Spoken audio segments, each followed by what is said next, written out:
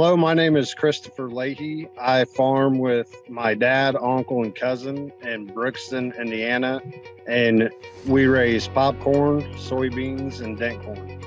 My cousin and I farm about 860 acres just south of the family's main farm, and the landlord wanted to switch to no-till for conservation purposes.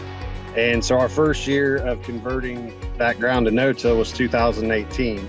And in the fall of 2019, my cousin and I were at a marketing seminar, and one of the sponsors was Indigo.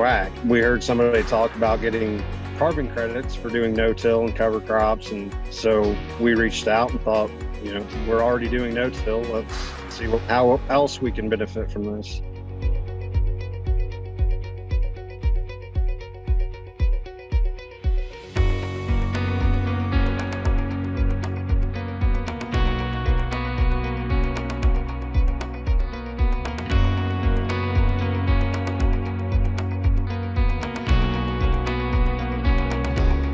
The potential for revenue with Indigo far exceeds what the potential would be with someone that's just going to pay you for switching practices.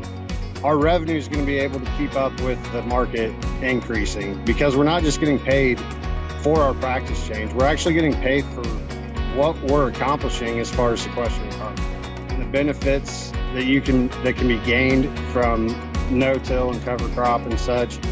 We've only been started, but if we start to see those results, then that's going to be a huge incentive for me to expand these practices.